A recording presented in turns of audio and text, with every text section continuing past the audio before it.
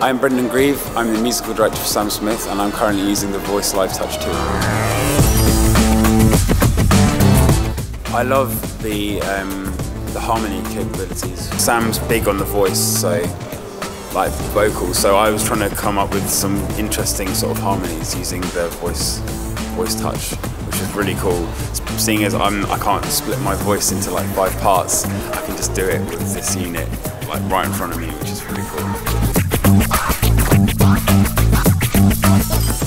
With me, it's to try and use it subtly. Right, you can go a bit heavy on reverbs and delays, but if you get that right blend, then it can make a gig come alive, I think personally.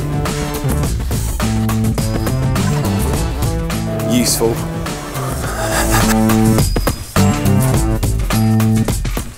Be persistent. Don't give up. Obviously, it's so cliche, but you have to. If you really believe in what you want to do, then try and do it to the best of your ability, even if it fails. At least you could say you tried.